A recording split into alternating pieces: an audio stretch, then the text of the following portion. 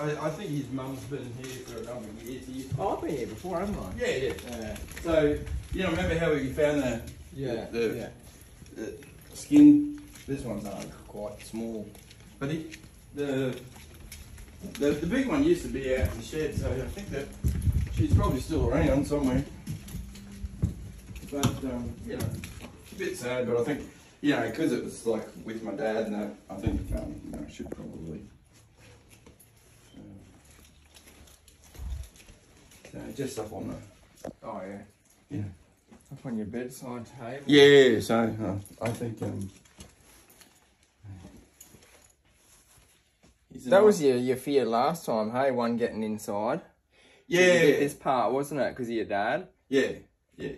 And you jinxed yourself. Oh, I might move that in case that spills.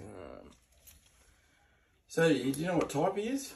So just a carpet, yeah. Coastal to be exact. Yeah. Oh, bloody hell. Turning the lights on. Oh, yeah. Oh, he's pretty pattern. Yeah. Got that stripe happening. I reckon his mum might be. Oh, don't worry about that. He's trying my best, but he's hanging on. Is he? Hey, let go. Yeah, they're beautiful, but, you know, what do you do when you've got a 96-year-old, 97-year-old? Oh, well, you know, the thing is, it's inside as well. So Yeah. there's not a whole lot you can do. Yeah.